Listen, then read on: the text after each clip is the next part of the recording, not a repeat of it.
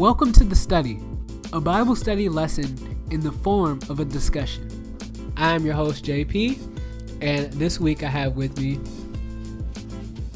Terrace. I'm Milton. And you got your boy Mark Basiaki. Yeah. Oh, okay. And moving on. I don't exactly know what our topic is because that is going to our teacher today, which is Milton Keys. What's up? Ready? Ready? Take it away. So I was thinking about protest. I'm actually reading a sermon from my friend, and her intro also starts with protest. Shout out to Ian, one of our past guests on the podcast. And a lot of times when preachers go to protest, they go in their ceremonial gown. So they got a clergy collar on, or they have a robe on. Here's our first question. Is a protest a spiritual act? So if you go to protest kids being locked up in cages, is that spiritual?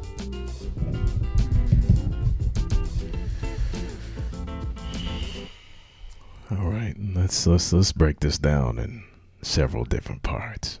Okay. First of all, I would say it is spiritual in theory, but physical in act. Meaning, I'm facing against principalities and demons that are not of this world when I'm protesting against whoever I'm protesting against. But at the same time, it is me physically doing something to protest. I mean, but aren't most spiritual acts are physical? But the question you're generally asking is a question that is almost generalized to everything. Everything we do is a spiritual act. True, but is this more spiritual than carnal? Like, if I punch you, that's a carnal act. If I touch a young lady in the wrong way, that's a carnal act. If I cuss you out, it's a carnal act. So our only two options here are carnal and spiritual? It depends. Oh, go ahead. I was going to say, can I chime in? I feel like it is a spiritual act based on your intentions behind it. You are doing it for a reason, for a cause, to make someone's life better, if that makes sense. So you are, give me an example of a protest.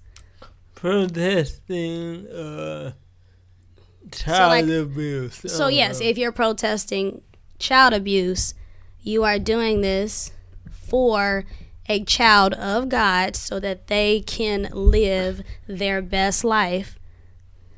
So What if I throw a monkey wrench in that? How about protesting the taking down of a Confederate statue? Ooh, that's a good point. That's where I said the intention behind it. Why are you doing it? So if you're doing it so that we can live a better life on this physical planet, To serve God. to serve God, does that make it more of a spiritual act? But the framing of the question is what I kind of have a problem with, because because no matter what, How exactly was this question framed again? the framing of the question was, is protesting a spiritual act? I don't understand why you have a problem with that. Okay, go ahead. Because specifically targeting protesting as a spiritual act when everything is spiritual. If we've agreed on this podcast before that everything we do is a spiritual act, and then saying is protesting a spiritual act, the answer would obviously be yes, based on what we've already kind of concluded, and then giving us the option of there's difference between carnal and spiritual. So now I've got two spiritual acts here carnal and spiritual, and which do I differentiate between the two? So I'm like, I see you. Carnal by definition is not spiritual. Let me go deep. Because this is a debate I have often. That the church should not be political. Why shouldn't they? Because the argument is Jesus wasn't. I think Jesus was political. Jesus was political because he lived in a theocracy. Exactly. Meaning they thought the king was God, so anything Jesus said that says he was God was inherently political. But there's this separation of church and state notion that I'm trying to get at with you guys. Or so all the social justice, we're different because we're in a black church. So we're historically used to some sort of social justice. But there are other churches, including some black ones, who believe that the church should stay out of politics, and they wouldn't dare go to a protest, especially not in the church or their clerical attire. Well, what do they say about Martin Luther King then? Well, actually, okay. So before we move forward, I want to say this, because I can already assume we all believe that church should be political, at least at the very minimum. Can I say that? There's a line of how political. The church okay, cool. So here's what I'm gonna do. I'm gonna play devil's advocate and go on the other side of this and not believe. Of course. Like a devil's advocate. So just so we can know this moving forward, I will make the case that we should not. You're gonna fail. Yeah. So okay. So my question is, what do those people say about Martin Luther King? He was obviously a preacher and a social activist. And obviously everybody knows what Martin Luther King stood for and what he did. I guess they don't really think of it that way. That would be my first question. That's what I asked. First thing that came to mind. Well, let's go a little deeper. Should Christians be woke? I don't really like the term woke. I think like woke is okay. A Christian should be, or at least no. Let me not even say Christians. Anybody should be aware. There we go. Aware. Should be aware of things that are happening.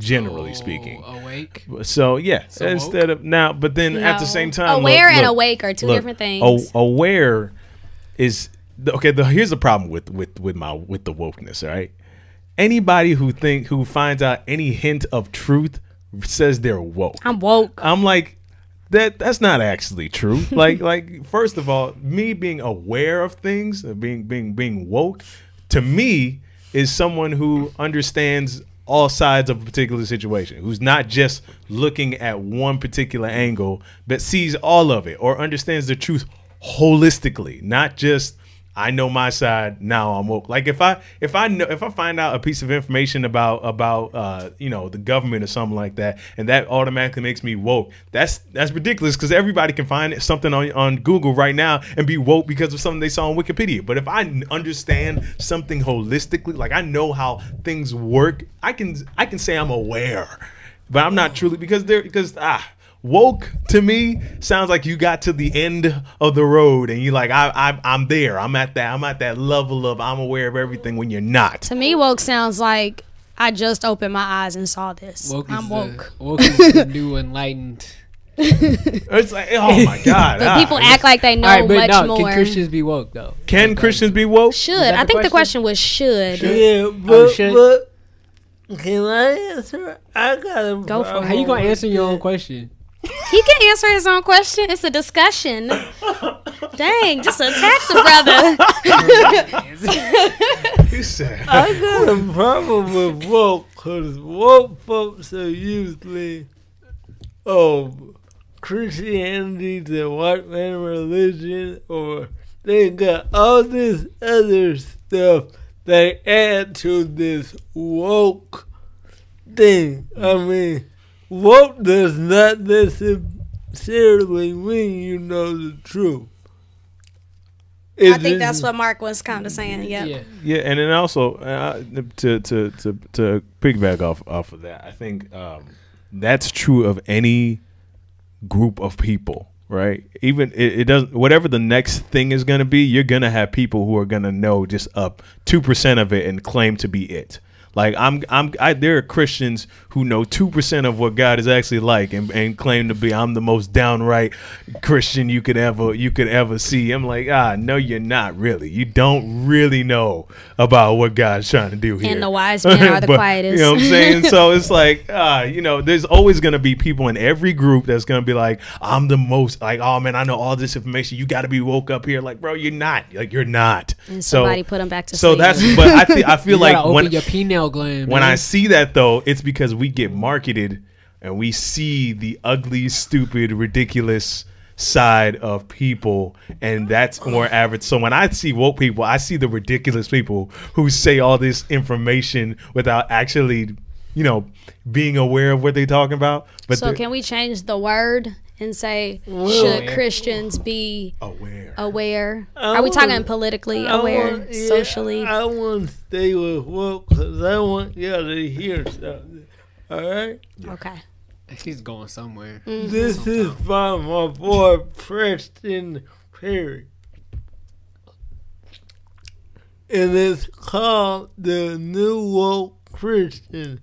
We do not own rights to this audio. To the Christian, there is nothing wrong with being woke.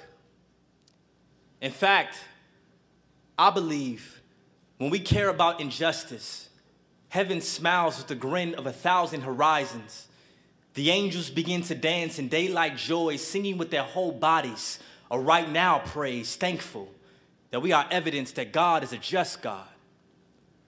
But on the other hand, my soul shivers into an upwards prayer for some of you. I see how Satan has used the anger of black grief to snuff the love out of some of our hearts in the name of black awakening. So, here is a series of 7 questions for the new woke Christian. 1, are you really woke? Or is it hard to rest because America has made you cold and uncomfortable? I see your loveless tweets on Twitter still trying to masquerade themselves as godly correction, and I often wonder how long will you lie to yourself too? Is being woke only a trend for some of you? Like hot top fades and ripped jeans, will it one day go out of style? Are you riding the woke train to fit in, or is your heart really in love with justice? Be honest. Some of y'all ain't woke for real. Y'all just fighting sleep and fear that you might miss out on the next hashtag controversy. 3, have you mistaken being woke with hatred? Because they're not the same. I must admit, when Sandra Bland's body mysteriously was beat into a ghost in jail and her murder became a question mark on CNN News, it made me look at white people with a side eye for a minute too. My flesh rose like an angry revolution and begged me to cling to my people like we all we got, while treating all white pigment invisible. But shortly after, I thought about God and how he made a heaven for me, and possibly the white lady in my apartment building who becomes unsure of her surroundings every time I get on the elevator. She tries to shrink into a gnat, hoping I don't see her, or rob her, or kill her. You know, I don't really know for sure, but what I do know is that because of Christ, I owe her love in full. 4, has your heritage and culture become your functional savior? If so, the only difference between you and a black Hebrew Israelite is that you claim you believe Jesus is Lord while still putting black people on the throne.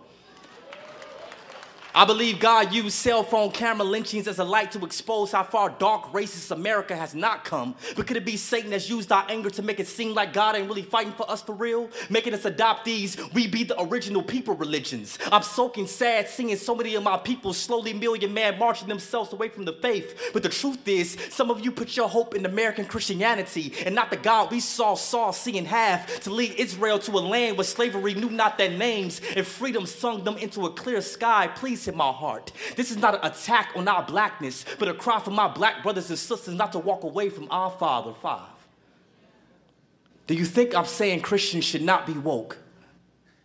If so, you've missed the point of the poem so far.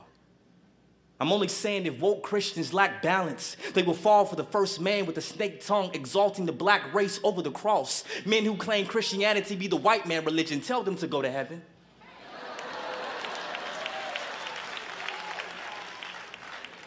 Tell them to go to heaven. Speak to our slave ancestors who risked their limbs sneaking away in the black of midnight to teach each other the scriptures in context. They didn't try to become their own God to fight against oppression, but trusted the mighty hand of God to do the fighting for them. Christ came to comfort them amongst bloody Mississippi poplar trees. He was that living water in cotton fields where the August heat tried to stroke their bodies into a dishonorable grave. He was that song in the midst of men clothed in unrighteous hatred, attempting to slay the imago Dei out of them. In fact, slave masters' teachings could find their way inside of their rejuvenated hearts because the Holy Spirit already made a home there and was comfortable too. Ain't it amazing how they woke up every morning with joy and served the same man who enslaved them because they knew God himself lived inside of their chest? They were oppressed while still loving a more blatant enemy, and none of us can ever be more woke than they were. 6.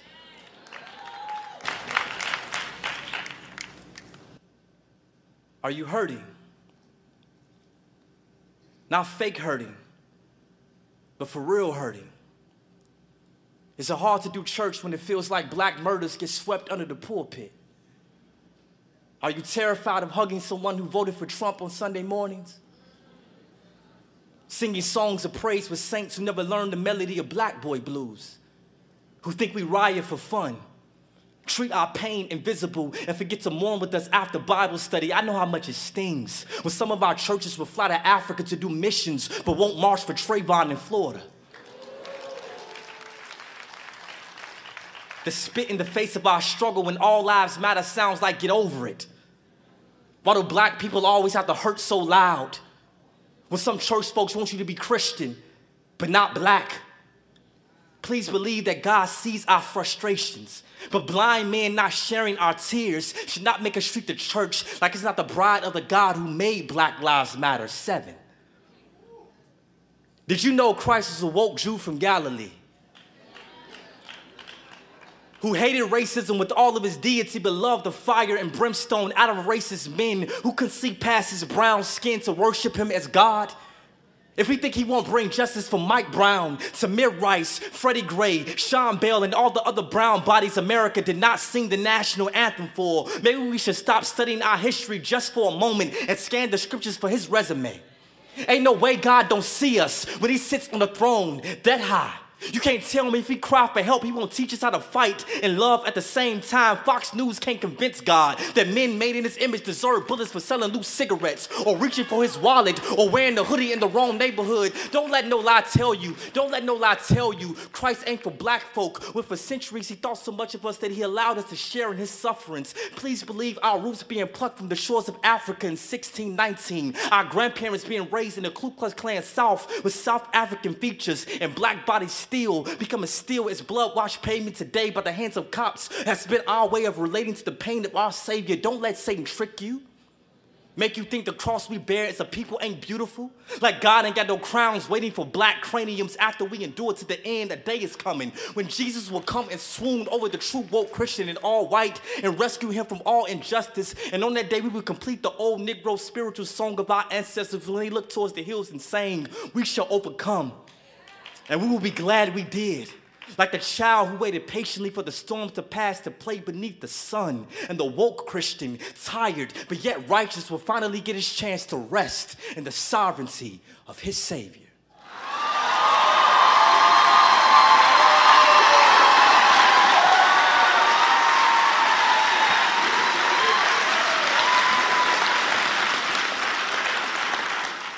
All right, and we are back.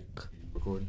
Yes. Yeah, so Preston brings up a lot of things I want to talk about.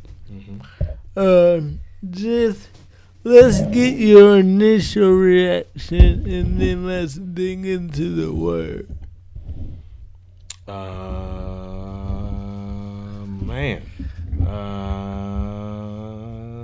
Man, I don't have any thoughts.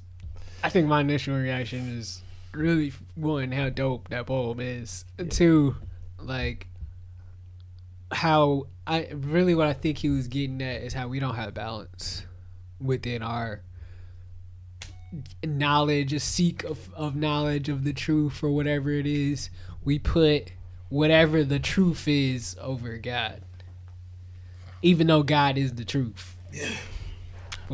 Okay, now I got my thoughts. All Yeah. right, here we go.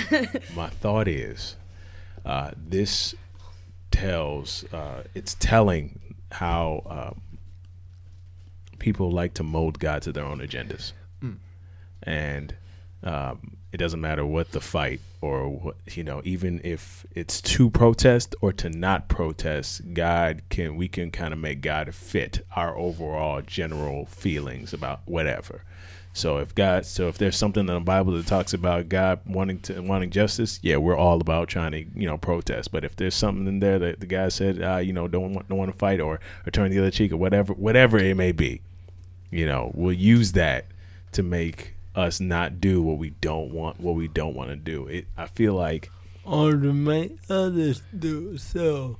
So because of that, it's like I personally understand. Granted, I don't agree with, but I understand why church and state would be a major separation, or why they would want to make those two things separate. Because when it wasn't, or when you didn't make it separate, there was a lot of. You've had the Crusades. Yeah. And that's really a whole case in point thing right there. And who's to say it wouldn't happen again? Now, granted, no, it would. Look at how we treat Muslims. It's almost happening now. So that's why I'm like, as much as I believe that Christians should be involved, should be aware, should be a part of politics, but at the same time, it's like, we kind of, we human beings, we kind of take things a little too overboard now. Yep. My initial reaction was, he was speaking the truth, and similar to what Mark was saying about how we make God fit our own agendas, like the part where he was talking about how we'll go to Africa or whatever he said, but we won't march in our own city. Like, that part really stuck out to me, and that's where my thoughts were with that. Amen. Let's look at the word. Here's what I want to do. I want to get the word out there. I want to teach for about 5 minutes. It's 5:15. 5. We'll see. Okay. He said, we'll see. It means 20 minutes. Let's look at the time. You ain't ever heard me teach. It doesn't I matter. haven't. It doesn't matter. That ain't even fair. All She knows. preachers are the same. Sorry. I mean, in church, when the pastor said, give me 5 more minutes, it's never 5 more minutes. You know what I'm saying? All right, hit me at John 2:14. John 2. James. What Yes, do I it's James. I'm keep- looking at James. We are studying James. You said John. You the one that said it. All right. I'm sleepy. All right, I got you. What it? You want me to do it? No. Start at 14. I'll stop you. All right. What is good, dear brothers and sisters? If you say you have faith and don't show it by your actions, can that kind of faith save anyone? Suppose you see a brother or sister who has no food or clothing, and you say goodbye and have a good day. Stay warm and eat well, but then you don't give that person any food or clothing. What good does that do? So you see, faith itself isn't enough unless it produces good deeds. It is dead and useless. Now, someone may argue, some people have faith, others have good deeds. But I say, how can you show me your faith if you don't have good deeds? I'll show you my faith by my good deeds. You say you have faith for you believe that there is one God. Good for you.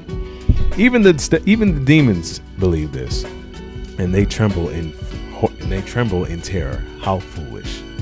Can't you see that faith without good deeds is useless? Don't you remember that our ancestor Abraham was shown to be right with God by his actions when he offered his son Isaac onto the altar?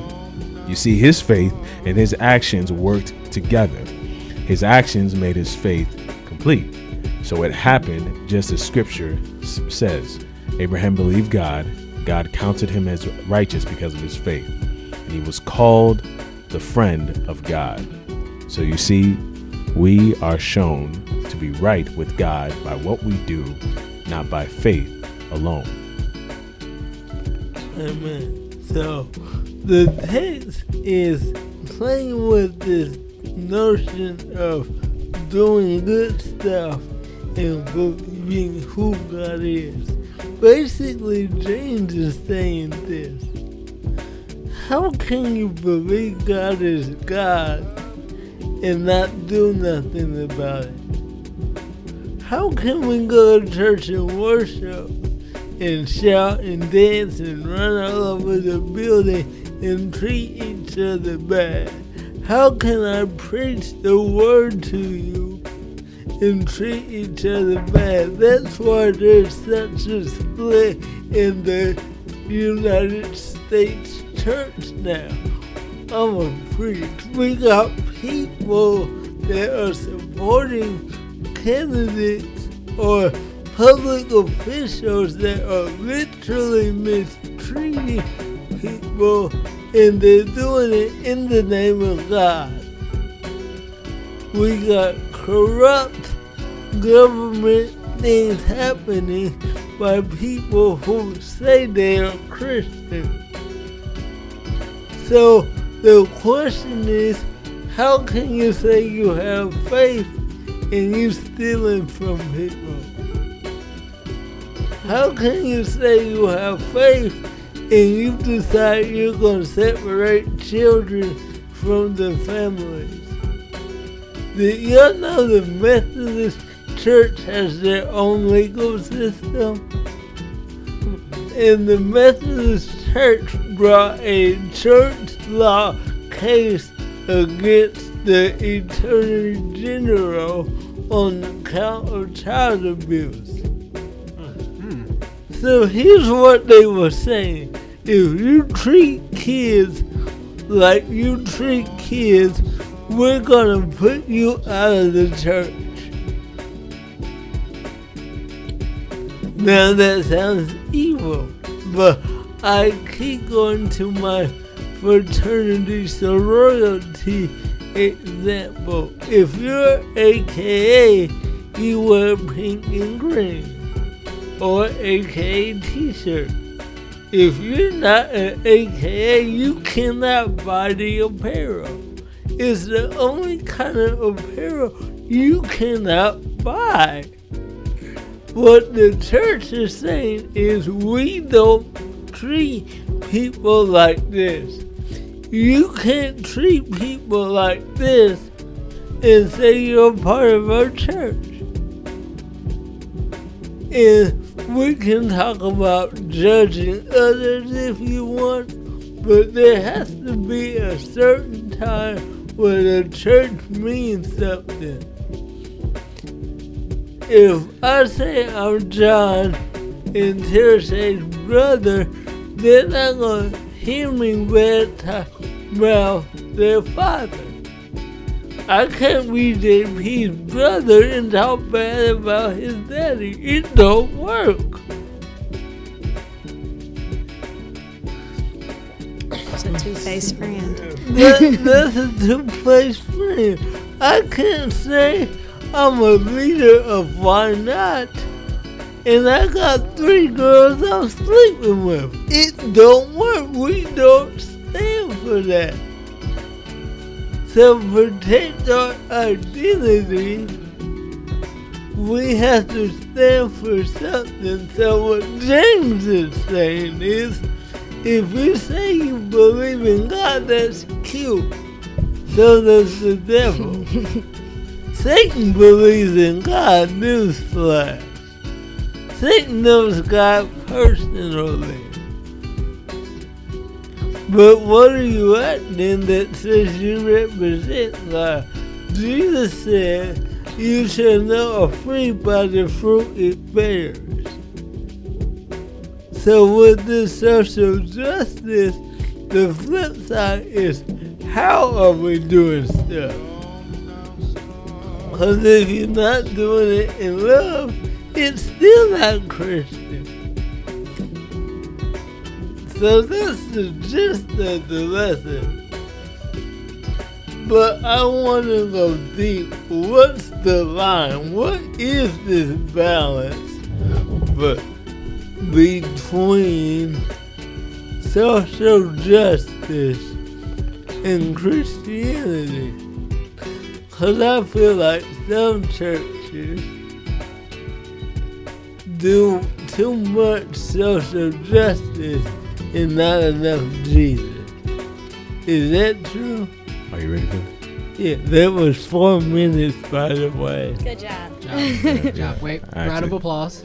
I actually started at the 1 minute. I actually started like 1 minute after he started speaking, so it's actually technically 5 minutes. But still, you still did it. Yeah, so I appreciate you. You actually If are. I had a soundboard, there'd be You a can round add the of sound applause. later. You can add the sound later. Just add a round of applause right now. I'll put it in there. That's a market right there. Okay, so, first of all, I think any time we deal with judgment or how do we, for the mass majority of people in church and whatever, there has to be a difference between judgment and accountability, and that ultimately revolves around how we are involved inside of our own churches. Like, okay, if I generally make a solution of, there needs to be a balance within all the churches, how is this conversation, how is this podcast going to make anybody out there implement anything that causes that balance to happen? I mean, we can't. But unless we actually physically say, well, for my church that I am in, the only way that we can do that I feel like we can make a change or have that semblance balance is, oh man, I'm talking about specifics here. Well, let me not talk too many specifics. Basically, here's what I feel. I feel like in our church service, we need to be able to protest things that the church universally knows is wrong. But what I do not think we should do is make the pulpit a political stance, a place to I agree.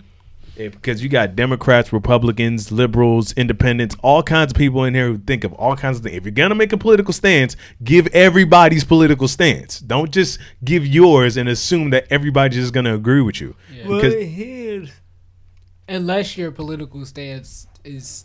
I mean, universal truths. If your political stance is founded upon by whatever the Bible says, but look, that's even with that, there are conservatives that believe something, where Democrats believe something, and they are mostly some of the principles they have are found inside of Scripture. But because we tweak things in a particular way. If you have a candidate that's like, hey, I'm running to stop the death penalty, and it says "Thou shalt not kill" in the Bible, and you're like, hey, maybe we should, be on this dude's side because he's helping people not die. You see what I'm saying? That's not a universal truth. There's places in the Bible that says the executioner, and I paraphrase, does not have a sword for no reason. Okay, but the executioner is who? It's a person who's appointed by God. So anybody in America killing people is appointed by God? Yeah, but I'm saying the death penalty is something different, though. Because are they appointed by God? But I'm saying the death penalty is a judgment upon a person's action. That goes through a court of law. That goes through several people. Is our court of law appointed by God? Technically speaking, yes. Let me answer. The text says the powers that be are ordained by God. Because otherwise, it's tricky. Otherwise, here's what you're saying. You tell me an all-powerful God allowed for little humans to decide who runs his world? If God's in control, yes, they're ordained by God. Sitting there for a week. Huh? That water's been sitting there for a week. I mean, does water expire? There's things in the air that drop into it. Yeah, over that time. must put that down. So a week is, But so that's tricky, and that brings my point. What is a universal truth? A universal truth. You know what a universal truth is? I go based off of the freaking 10 Commandments. Yeah, I just go off. But I just said what I just said. You just said thou shalt not kill, so we should not. Yeah, and you know what? That's a tricky one. That's a super tricky one right there. Because at the same time, I feel like the thou shalt not kill one is a personal, like you should not do this. But at the same time, in the event where people have been killing a bunch of people, the Bible doesn't say that. Yeah, there are instances where look, after the 10 Commandments, they went to Jericho. What was the commandment supposedly given by God at Jericho?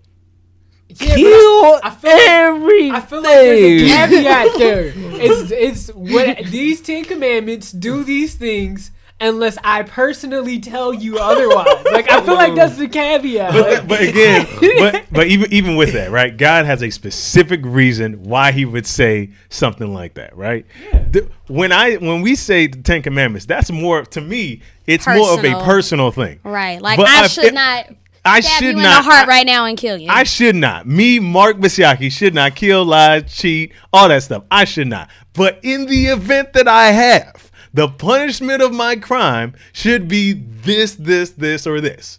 The government can then decide if I have now committed such crime that this is supposed to happen. Now, am I saying that the justice system is perfect? Heck no, I'm not saying just. But I'm saying in the event of capital punishment is not given willy-nilly, okay?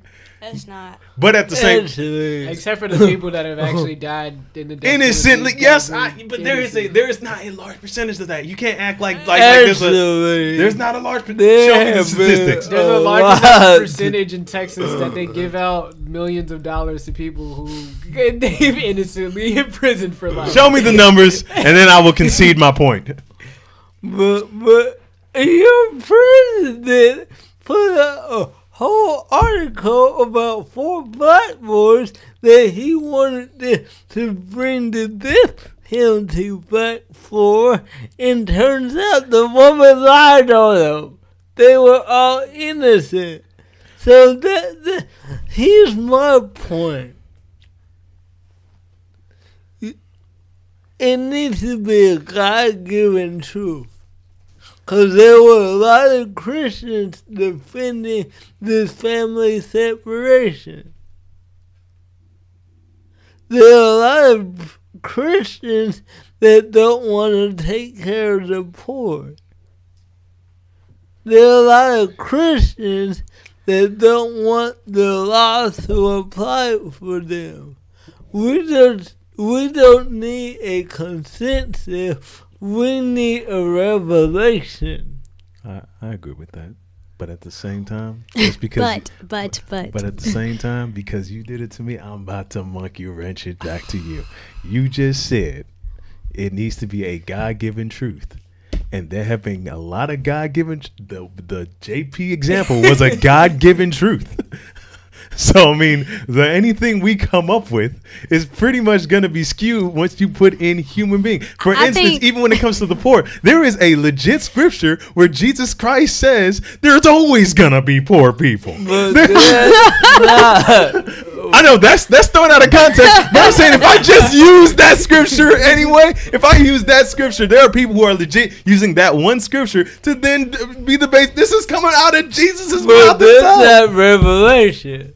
That's not revelation. And the 10 Commandments weren't? They were. So it messes up. All our arguments get messed up and skewed. Let's ask the lady. Help us out there. I think it all comes back to, is it being done out of love? Okay.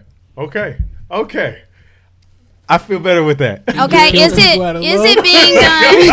Is it being done out of love? So I love you so much.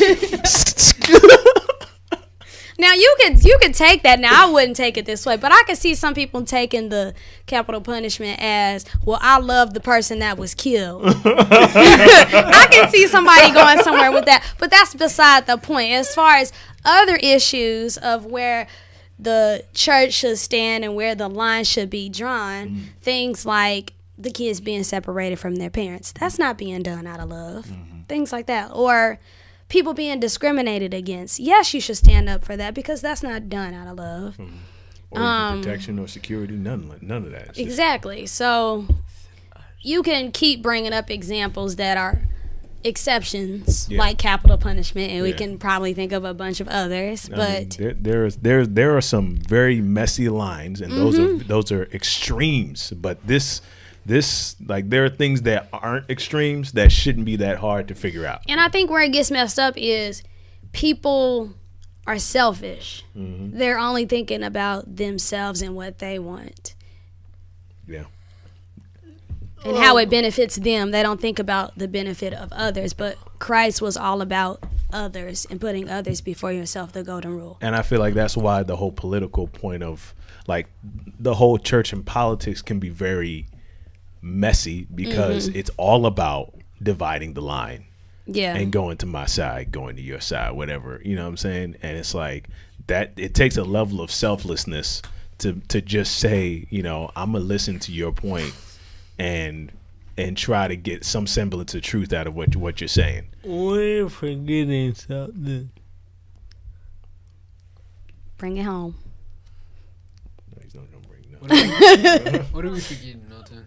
You're taking way too long of a pause, bro. You better say it now. Speak now for heaven. Isaiah 61, you got it? Yeah. Color 61 what? One, just start reading. This dude asked me to read. I ain't even got no glasses on. All right. I can read it. No, you go to Luke 4. I got it. You just 1 through what? You just gonna tell me when to stop? Yeah. Okay. Good news for the oppressed. The Spirit of the Sovereign Lord is upon me, for the Lord has anointed me to bring good news to the poor. He has sent me to comfort the brokenhearted and to proclaim that the captives will be released and prisoners will be freed. He has sent me to tell those who mourn that the time of the Lord's favor has come, and with it the day of God's anger against their enemies, to all who mourn in Israel. He will give a crown of beauty for ashes, a joyous blessing instead of mourning. Festive praise instead of despair. In their righteousness they will be like great oaks that the Lord has planted for his own glory. All right, that's good. You have Luke 4:18. Oh, Luke 4:18. Give me a second. I didn't know what I was looking for. What did you look up? I was Isaiah 61. Okay, Luke 4:18. The Spirit of the Lord is on me, because he has anointed me to proclaim good news to the poor. He has sent me to proclaim freedom for the prisoners and recovery of sight for the blind, to set the oppressed free, to proclaim the year of the Lord's favor. Check this out. Jesus goes in the temple. He asked for the scroll in Isaiah, and he gives his mission statement from Isaiah 61. Here's what we're forgetting. Does our stance advance the kingdom? So if I'm making a political stance, why? If I'm making a political stance where I believe one law should be made to make a sin illegal, but in doing so I'm infringing on people's rights, am I advancing the kingdom, or am I making people just do what I want? For example, let's outlaw lying. So everybody obeys that law. Nobody lies. Does that mean more people are going to heaven? Nope. No. Why? Because they don't know Jesus. Yeah. So, and I'm being good and I'm not talking about the actual law they're fighting for, but here's the point. We want to outlaw sin instead of teaching people to live right. Well, that doesn't, for one, outlawing sin doesn't help the kingdom at all. Part of the kingdom is free will. That's his point. That's his point. So some of this social justice and this action we're doing is not to promote the kingdom, it's to force our ways on other people. The selfish people. Right, it's the same thing. So that's what the poem says. Why are you woke? Are you woke because you want to be popular? Or are you woke because you're angry? Because anger does not produce the will of God. Unless you're righteously indignant. And when you're righteously indignant, you still treat people right. When you're righteously indignant, you don't insult your enemy. See, I think the problem is we get so political that we stop being spiritual. So if I go to a protest and I'm yelling profanity, what's the point? You brought up Martin Luther King. He knew how to fight. The reason why civil rights worked is because they knew who the bad guy was. Because one group was sitting, the other group was beating them up. One group was marching, the other group had water hoses. But we're in this divisive trap where we're all using the same dirty tactics. Nobody wants to work with Donald Trump. 4 years ago, we were all mad because nobody wanted to work with Barack Obama. What's the difference? The policies, yeah, but who's gonna see that? It looks the same. You can't tell the difference. Actually, I feel like you can, man. You can tell the significance, the difference. I got what you're saying. Okay, go ahead. No, he was telling you to speak into going. the mic. Oh, yeah. No, I'm not. No, come on, let's tour this out. Say it with your chest. Yeah, come on. Nope. Keep going, man. So you can tell a significant difference. So am I right? Does it look the same or is there a difference? I don't think it looks the same, but there is no difference between the two. It's basically like, yeah, you might be fighting for a just cause, but if you're fighting for a just cause in the same way your oppressors fought you, then what are you doing that's different? Well, I think the main difference. Okay. The main difference is power. Main difference is power. You're talking about a president who was being oppressed by a Senate and a political system that did not agree with him at all. Now we're talking about Donald Trump, who is literally backed by almost a majority of the House and the Senate. If they disagree, he commits a smear ad, and pretty much the entire American public just doesn't even have his back. So yeah, he can do what he can do pretty much what he wants. It doesn't matter if I try to work with him or not. The actual effect and the end result is pretty much going to remain the same. He's going to do whatever he wants to do. But so what constitutional powers did he gain that Barack did not have? Well, pretty much the power of Twitter and public opinion.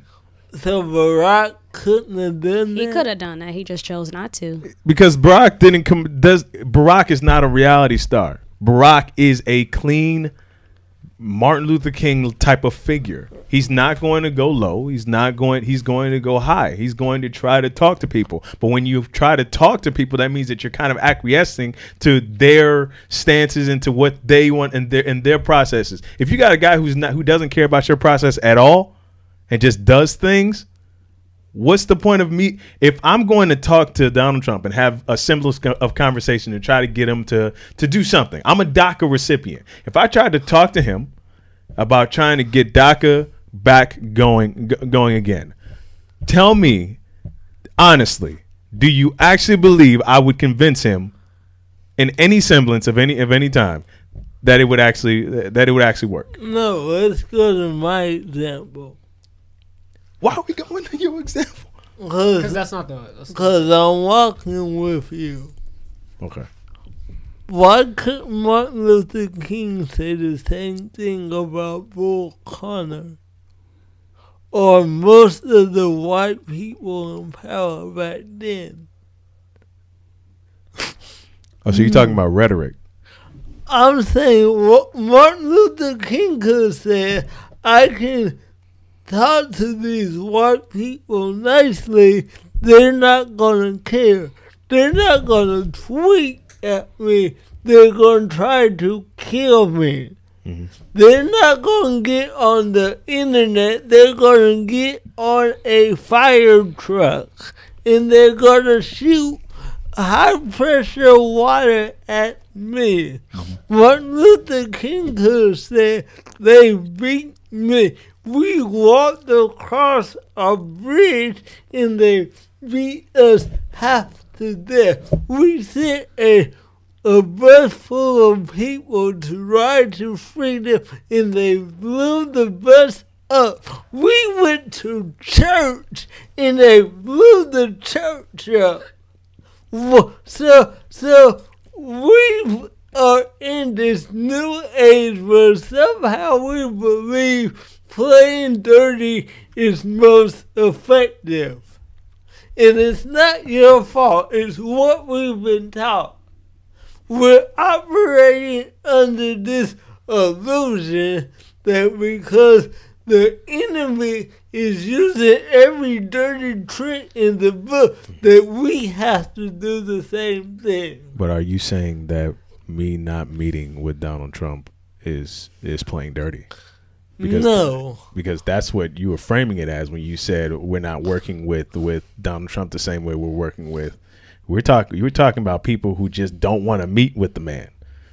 We're talking about like. But I don't think that's playing dirty. I think that's playing scared. You meet with them.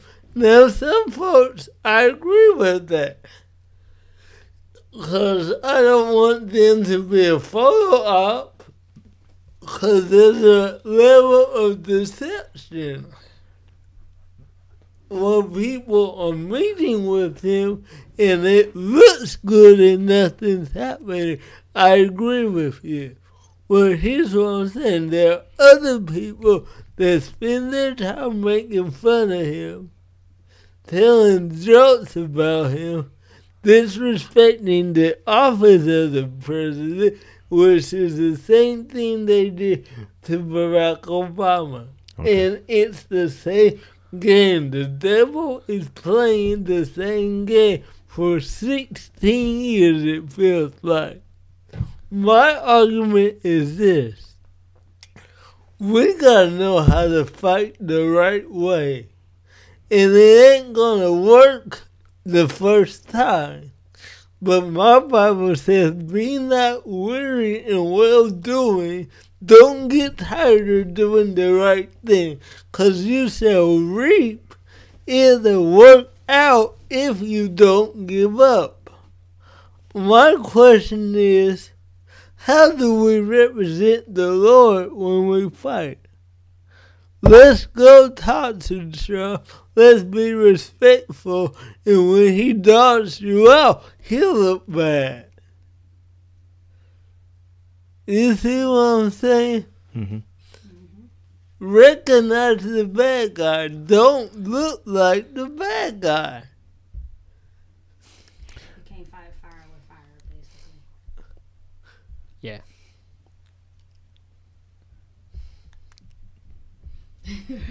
Mark looks like he has something to say. I'm not saying anything. I'm not saying anything. I don't want you to explode. You see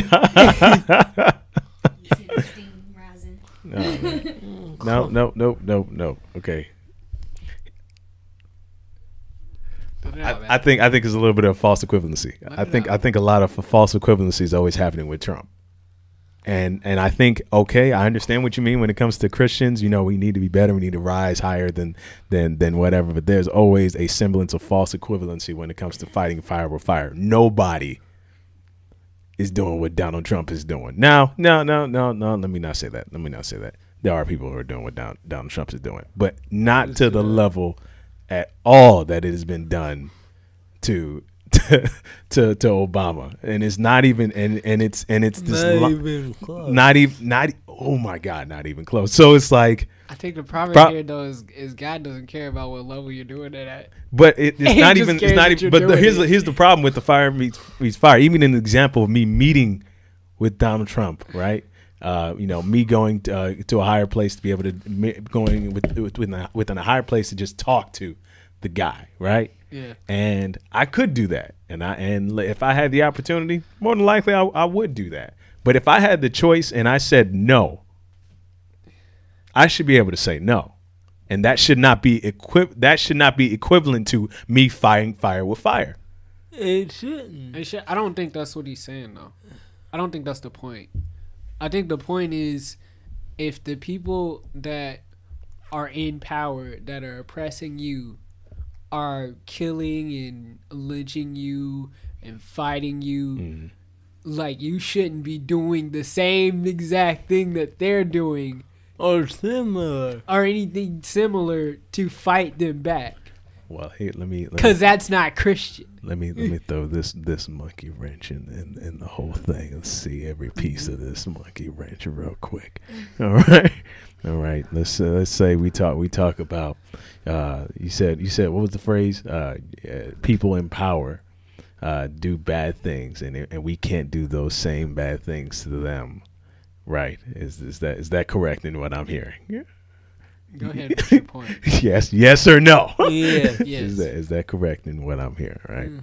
But what happens? Right. What happens if? Let me give a small example. Okay, if that works out well, what happens if let's say your people are oppressed by a awful power, and God says we need to take you out from under this awful power, and that very king and all their firstborn children are going to die as a result of it. Or maybe let's talk about maybe I'm gonna go into this one place. I'm gonna bring you guys all into this one area, and we're gonna slaughter every single person inside this whole But I just told you the only caveat to the rules is when God specifically says, "Hey, you know what?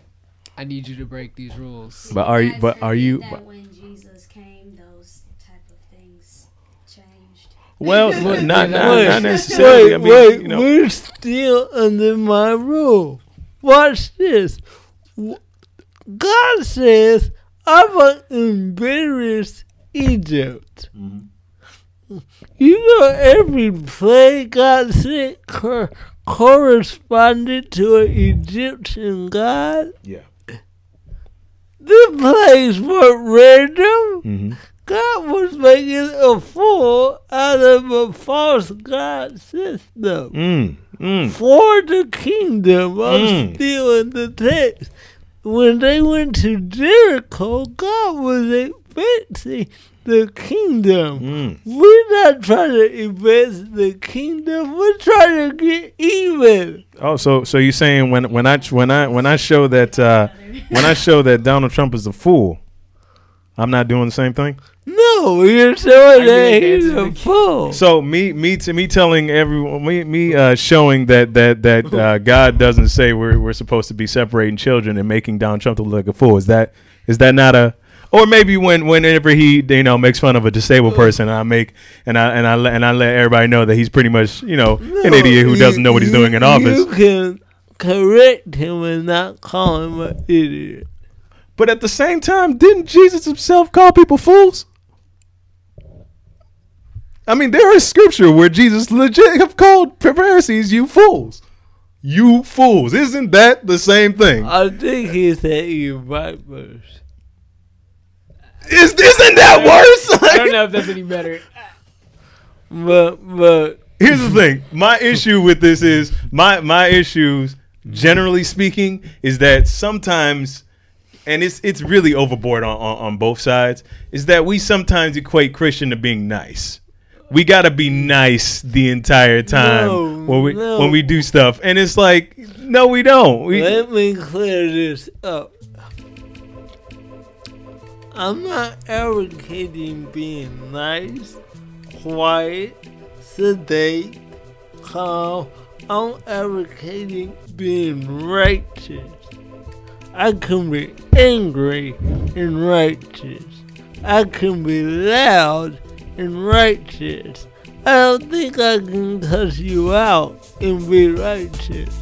I don't think I can insult you and be righteous. It's not necessary. I can say separating children is evil. I can say it's malicious. I can say it's a bad idea. I don't have to call him stupid. I can go in my clergy attire with a bullhorn and place myself in front of the White House, because the truth of the matter is that's kind of what the prophet Jeremiah did. These prophets were yelling in the streets. They were protesting. But when I go, I can't do anything that will bring a blemish on the kingdom. I can't give anybody an opportunity to say that Christians are evil. Even think about this, the people that support Donald Trump. A lot of them are mad at Obama for good reason, because they ain't got no job. And they can't feed their kids. But instead of pushing for that, they blame it on dark-skinned people. So the fact that they do have a need is being ignored because of the vitriol that's coming from the group. You got to understand the devil doesn't pick sides. He plays both sides. So you got people that are right that nobody will listen to because they have evil hearts. You got people that are wrong that nobody will listen to because they got evil hearts. And the devil is laughing because we're all divided. Ain't no solution because we're too busy fighting each other.